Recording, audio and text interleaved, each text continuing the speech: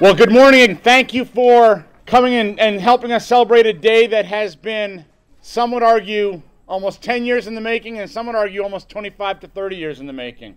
This town started to talk about what to do with this town hall back in the late 80s, and it fell by the wayside. And as everybody remembers, or many of you will remember, we started again in about 2009. To figure out what was going to go on with this town hall, to make sure that our town had administrative offices that were handicap accessible, and that, God forbid, we were actually compliant with the ADA. It was a trip that we've taken where we've shown what can happen when a community comes together. Back in 2009, I know I was on the board. I don't know whether I was the board chair or not, but in 2009, we got together with the building committee, resurrected the building committee, and said we have to do this as a community or else we can't do it. And at one point, this building did a pretty good job of tearing apart the town. But the fabric of Whately came out, and we demonstrated that as easy as it is to pull a town apart because we should all have our varied opinions, a town like Whately can bring things back together. And working together, we accomplished this.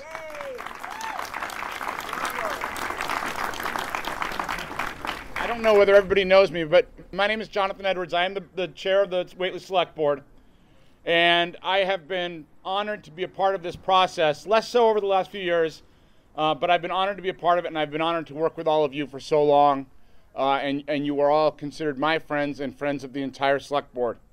What we're going to do is have a quick ceremony. But I want to make sure that we acknowledge some of the people who have been absolutely pivotal to making this a success. And if you go inside, there's some blood and a lot of sweat equity on the walls of this building. And so the people I'm going to acknowledge and the groups I'm going to acknowledge, really think about them as you walk through this building and think about what they've given to this town as part of making this a reality, because they deserve your thanks. So, I will first mention former and current members of the Municipal Building Committee. Fred Orlowski, Virginia Alice, Adelia Bardwell, Anita Husted, Darcy Tozier, Jonathan Edwards, Paul Newland, Dan Kennedy, Judy Marklin, Ed Sklepowitz, John Roboleski, and J.D. Ross. And I apologize if we've missed anybody. Before I go to the next group, I do want to add a couple people who they're not or they haven't been members of this committee, but boy, have they done a lot for this building. The first one is Melissa Caldwell, and the second one, and his blood and sweat and hard work is all over inside and outside of this, is Paul Florial.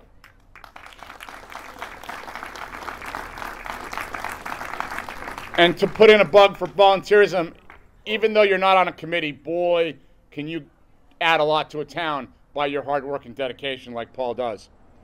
Members of the Historical Commission, Donna Wiley, Judy Marklin, Darcy Tozier, Susan Barron, Alan McCardle, and Howard Nenner.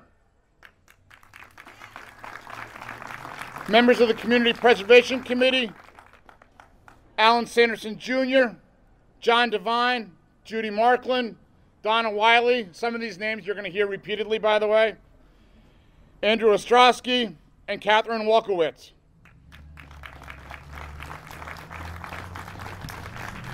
And by the way, those three committees are really what made it happen. The ones I'm going to mention are important, but they pale in comparison to what the members of those three organizations did. The former and current members of the Select Board, Jonathan Edwards, Joyce Palmer Fortune, Fred Orlowski, and Paul Newland. If I have my dates right, that would be the list, and I apologize to any of my former colleagues who feel slighted, but I think that's probably it. Former and current town administrators and staff, and don't think for a second that this could have happened without these people. Lynn Sibley, Mark Pruhensky, former town administrator, Brian Domina, Mary Ellen Cranston, Janet Scully, and Amy Schrader.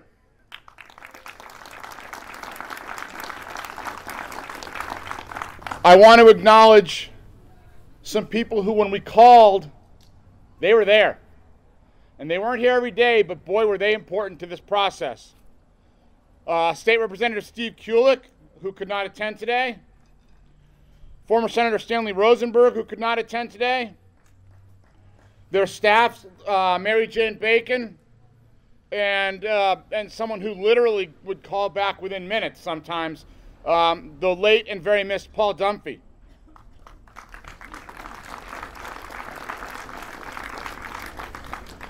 People are going to scratch their heads on this one for those of you who haven't followed this as closely. Jim Barry from the Department of Energy Resources, wow. This building wouldn't happen without the energy efficiency and the work that DER put into this building and helped us make sure that it was energy efficient and that our tax dollars really didn't get totally drained, because it's about as efficient a building as you can possibly get, and we're very proud of that. Massachusetts Historical Commission, Paul Holtz. Private contributors to this, Jones Whitson Architects, who have been phenomenal for almost a decade now working with us.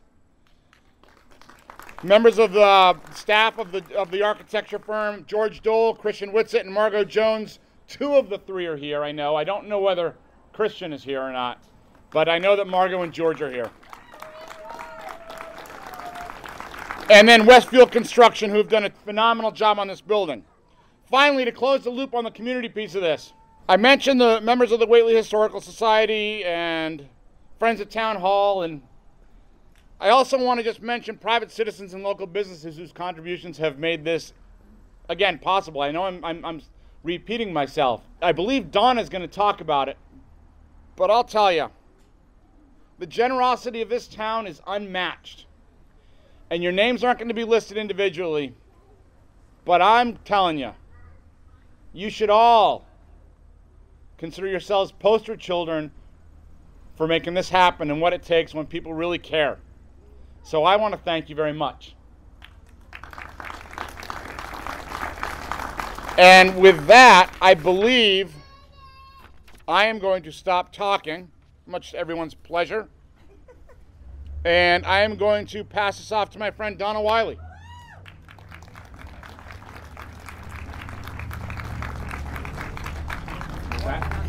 Yeah.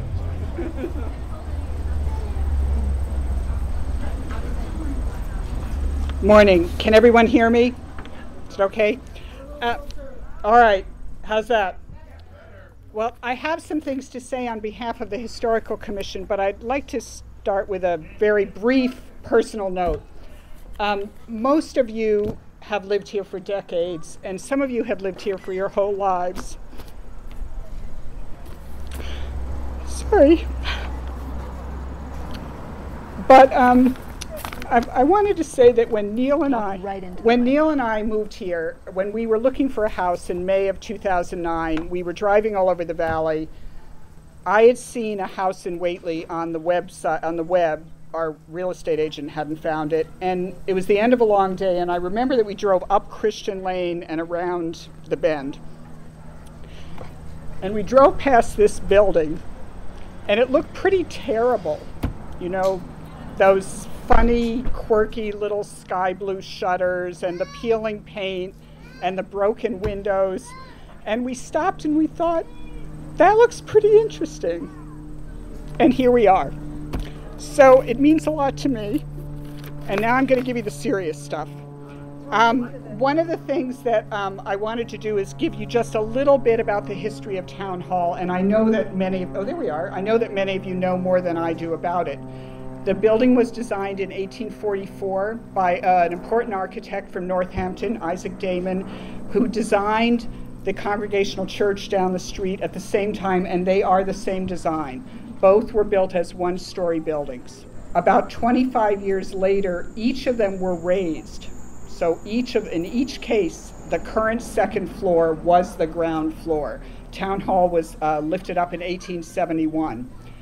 Over the years, Town Hall has served Whately in many ways. It's been the town's central meeting place, the library, the high school, the location of town offices, and of course a place for performances, exhibits, and celebrations. But the last 30 years or so have been less positive. Starting when the elementary school was built, the town was no longer able, of course, to have its meetings in this building, which was not accessible. And then we shuttered it entirely in 2015. So what has the Historical Commission been up to? You should know, if you don't, that this building, Town Hall, is what is called a defining structure in this National Historic District. And our responsibility as your Historical Commission has been to ensure that this renovation be conducted according to the U.S. Secretary of Interior Standards for Historic Preservation. And we did that very seriously. But at the same time, none of us thought that we should be creating a museum piece that was shuttered up. And we very much were committed to working with our partners on the Municipal Building Committee to achieve the goals of energy efficiency, accessibility, and usefulness. And I figure we probably spent about 140 hours meeting together. Fred may know the exact amount, but it was a lot of hours. So we, the Historical Commission, identified in 2013, I found the first letter that we sent, the components of the building that were most important in terms of historic preservation.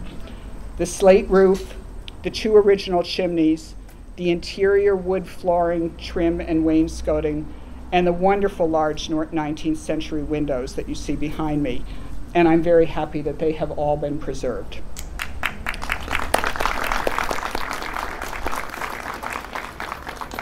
We also identified a number of 20th century elements that, although they weren't original, we all agreed contributed to the character of the town hall. And I'm going to list them quickly and suggest that you look for them as you walk through the building. They included the front portico behind me, which has been made slightly larger, a set of beautiful original schoolhouse lights, which are now in the Virginia Alice Community Room, the exposed wooden beams on the first floor, wrought iron chandeliers in these 2 stairwells and in the auditorium, and the tin ceilings and walls of the stage. We also decided to keep the town's fabulous 1891 safe, which was made for Whately by a firm called McNeil & Rribbon in Hamilton, Ohio. We actually bought it from E.C. Morris and Company of Boston, and these were the best vendors that could be had. So the safe is now tucked right in here under the left-hand stairwell, and we have it tied open so that you can see the interior the interior hand-painted landscapes. And I don't know what the prize would be, but it would be great if somebody could help us identify the landscapes, because we haven't yet figured out what exactly is depicted. And we're hoping to have the safe restored properly before long. One more note about the building. When you walk through the small addition at the back, you may think, oh, this doesn't look right. It doesn't look historic. So you ought to know that the standards for historic preservation say that we shouldn't mimic the historic part of the building when we're putting an addition on it. We ought to do something that's complementary. Jones Whitsitt recommended to us a modern style, mid-century modern, and we all approved it. So that is intentionally different, and I hope you like it too. So please enjoy the building. It's been a lot of fun, and we hope it'll be used all the time because it's just great. Thanks.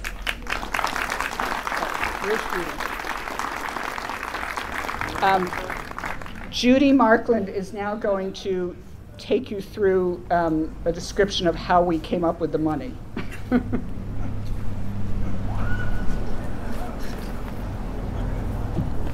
Good morning.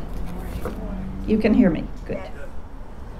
I'm Judy Markland. I'm among other committees on the CPC and the Friends of Town Hall, both of which were very much involved with funding this, and I guess that's why I'm here. You know, when you're young, your parents tell you about the magic words, please and thank you. And having been on the please side of the funding battle for far too many years, I can tell you it's a lot nicer to get up here on the thank you side. It really feels good, and there is a lot to be thankful for.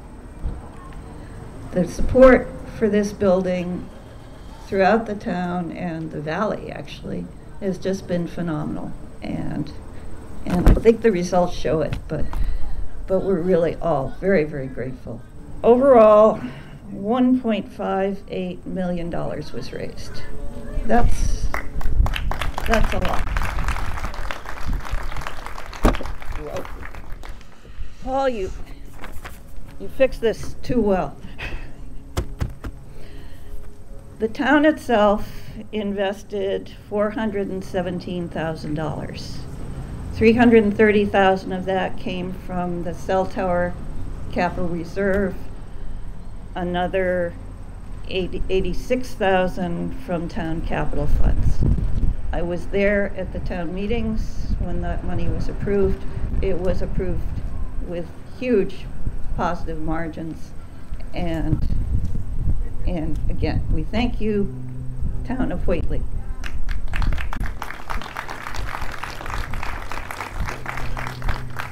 Jonathan mentioned 2 state grants that we got. This state believes both in energy efficiency and in historic preservation.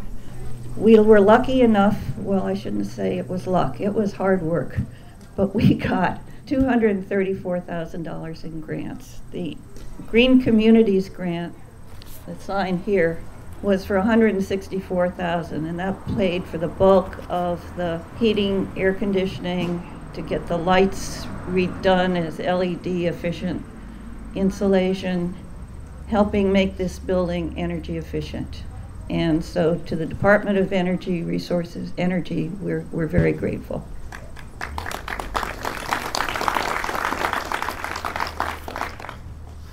We knew we had to preserve the windows and the roof to be eligible for CPA money. It obviously is expensive to work on these things. It's expensive to get new stuff too, of course. We got basically $70,000 from the Massachusetts Historical Commission, which funded half of the cost of the window restoration, half the repairs on the roof, and the repairs on the chimney. And I hope you go in and when you see the windows, just admire them. They were all taken out, refitted, the original frames restored, the original glass put back, and they look wonderful. And we have nice, tight, new exterior storms that were covered in this grant too. So for that, we're also grateful. Now, you've heard a lot about the CPA funds.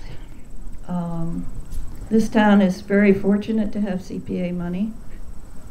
It works for historic preservation, open space, community housing, and recreation. I'm on the CPC. I can tell you, I think there are at least 4 votes, maybe more. The CPC was totally supportive of this project. They never questioned it once. And they and the town voted $757,000. Now, of the roughly $400,000 that's already been spent, the state has provided half of that. For the next $350,000, we're paying off borrowing. We're paying the principal and interest on borrowing.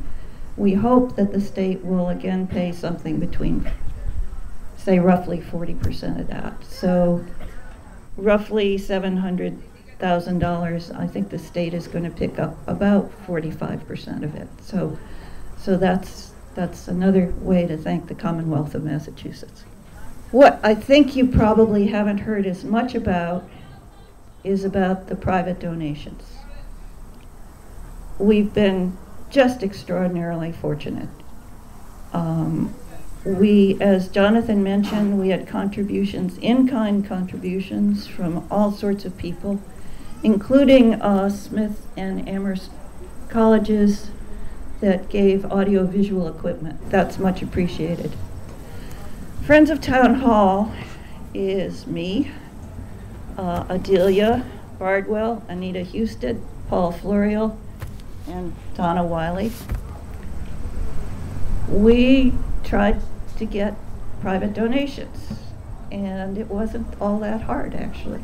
People were very willing to contribute. We had a raffle. I can't tell you, we were flabbergasted. So many businesses and individuals gave raffle prizes, and then you all turned out and bought 3 times more raffle tickets than we ever expected to sell. We had a concert. I want to thank Paul Newland for letting me pretend to produce the concert while he did all the hard work and found the band and produced the microphone and did everything that needed to be done. We had wonderful sponsorships from all sorts of businesses. We sold 140 tickets, which was again about a third more than we had possibly hoped to get. Those 2 events together raised $10,000, which I was flabbergasted. The total, but beyond that, people gave. People contributed. We had gifts ranging from $5 to $15,000. We had gifts from all over Whately, West Whately, East Whately. We had gifts from Florida, Ohio, Maryland, Vermont. We had gifts from people who've never set foot in Whately because they knew it was important to a friend of theirs or a relative here. And the total amount of money that was raised by Friends of Town Hall was $175,000.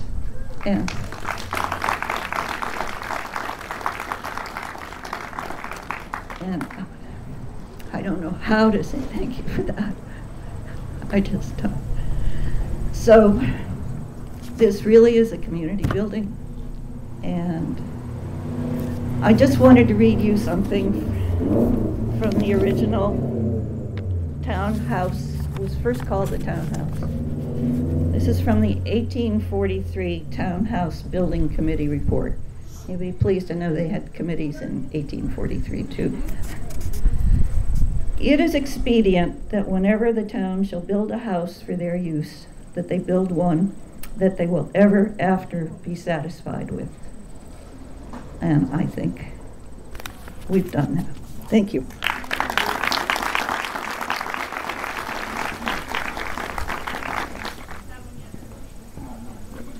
I'm Fred Orlowski, Chairman of the Municipal Building Committee, also a Select Board member. I've been involved in this project since, I think, 2011 on the committee and chair for the last about 2 years. And what we've heard so far is about all the community support, fundraising, and committees that have been involved in this project. I'd like to thank some of the people that were involved hands-on in the renovation of this building for the last 8 months. For one, our highway department, Keith, I think Keith is here somewhere. He helped quite a bit on the septic system there. He did some drainage work, curb work in the front of the building. That was all part of his activity to support the project. We had the water department and water district involved in putting a new connection to the building. Wayne Hukoski and Nicholas Jones put a new connection in the front of the building. That was not part of the project, but they volunteered their time to do that. Our fire chief got involved in reviewing the fire alarm system, making sure we had enough smoke detectors in every room that's and met code. The Historic Commission involved not only in the fundraising, but there was a chair cleaning exercise, we'll call it that, about 2 weeks ago, moving the old furniture back. We thought it was very good to clean it before we moved it. It probably has never been cleaned for 20, 30, 40 years. So it's all new clean furniture in there, the chairs, tables, whatever. Historic Society organized that. They were also involved in picking out some of the colors inside the building for the walls and for the carpeting. And the Grange also was involved. Some of their stuff has been moved into the building as well. There's one person that you may not know about that's been involved, especially this week. All his effort, all his time to make sure the building was ready. All the little details, the little nuances in there. And this person is going to continue monitoring the town building to make sure it's secure and it's taken care of. He's a neighbor in town. I think he's here. Neil Abrams. Neil, could you stand to raise your hand? Neil, okay, Neil is back there. We very much appreciate what Neil has been doing this past week, and he's volunteered to be our, we call it neighborhood watchdog or monitor or whatever, for the future of this building, to make sure it's kept as pristine, clean, and crisp like it is today. So again, thank you, Neil. I'd also like to thank the 4 people that have been meeting for the last 8 months to deal with the contractor, to deal with the architect. We've been meeting every 2 weeks for the last 9 months, which turns out to be about 19 or 20 meetings. George Dole from the Jones Whitsett architect firm. George is here. Raise your hand. There's George. George Dole. Our contractor, Westfield Construction out of New Hampshire, one of their representatives, Joey Looney, is here. Joey, raise your hand. Okay. The other 2 members are Brian Domina, our town administrator, was involved in making sure the payments and invoices and everything were submitted properly, and of course I was involved as well, in looking at the engineering and design considerations that needed to be done. The one thing we never did get, we tried to get our town administrator up on the lift to look at the chimneys. The chimneys were supposedly renovated, the flashing restored, and the cement thing. We tried to get Brian up there on the chairlift, but we weren't very successful.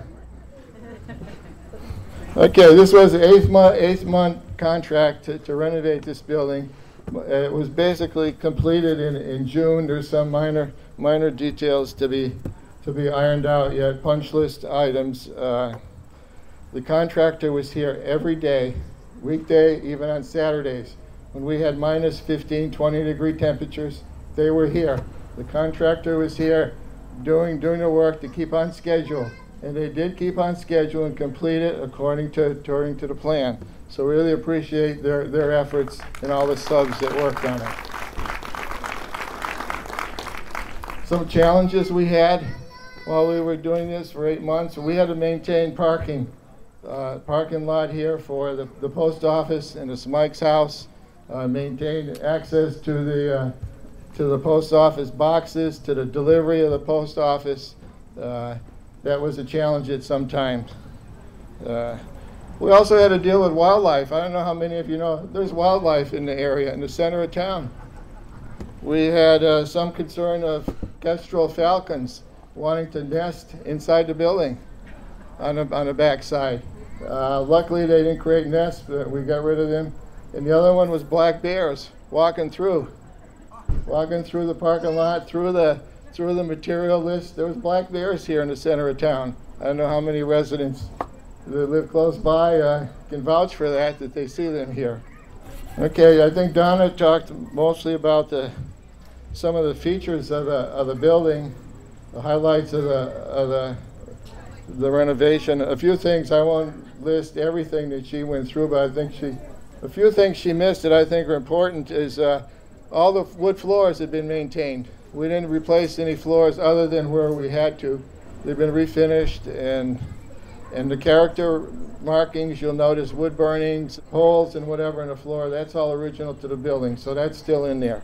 The safe that was moved on inside the front door, you'll notice, that was actually a proposal on the plan when this building was renovated in 1971. The last time that was the plan to put that safe there. We saw that on the plan and everybody thought it was a good idea. Let's continue, let's keep that safe in the building. We also kept the vault here. I guess I challenge you to go find out where the vault is. It's not real obvious, so see if you can find a vault. It's in there. Unique features, I think Donna mentioned exposed ceiling beams, the handicap lift and the second staircase in the back. We have ADA bathrooms. We also have an automated fire alarm system.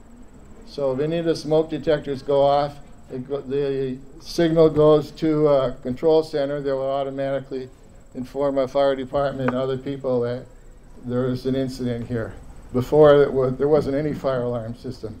So now we're proud to have that. In closing, many of you read in the newspapers, I've been involved, well, I'm a native of the town here. I've been involved in this building since 1970. In the remodeling then back in 70, 71, and also participating in town meetings that were here in the early 80s. And now 50 years later, I guess I'm still involved. I guess I'm proud to be a resident and proud to be involved in the renovation of this building again. And hopefully this will be continue for another 50 years. I won't be involved in, but I think it's a good effort. It's a good effort for me to come back and help in this remodeling. And our plan is to have future town meetings and community activities in this building. We're going to bring it back to where it was not quite 50 years ago, but 20, 30 years ago when there was activities in here. And one final note, this is one thing I keep bringing up, and I think it's finally caught on. This is going to be our showcase building for our 250th anniversary celebration coming up in 2021. We've got a building that's completely remodeled like it was in 1971. Now we have something that we can be proud of, that we can celebrate all of our activities for our anniversary for the 250th. So keep that date in mind, and I'm sure many of you are going to be involved in activities, which some will be celebrated at this building and other locations around town. That's less than 3 years away. We will be celebrating the anniversary of the town, the 250th. And finally, I thank everybody that's here, all the committees. I don't know if we missed anybody. We're sorry if we missed your name, but I think it's a great community effort. And I appreciate all you showing up today and all your support throughout the years. Okay, now we'll do the ribbon cutting, and I'd like to call, well, we have some of the speakers here on the ribbon cutting, and anybody from the Municipal Building Committee that would like to participate in the ribbon cutting, please come forward. All right, on 3, what do we say? You can get in here. Come on, Paul. Come on, Paul. Adelia. Serious? Anita? Oh, you're going to hear it from me. All right. You want to come in here, Paul? Let's just do it. All right, ready? 1, 2, 3. 1, 2, 3.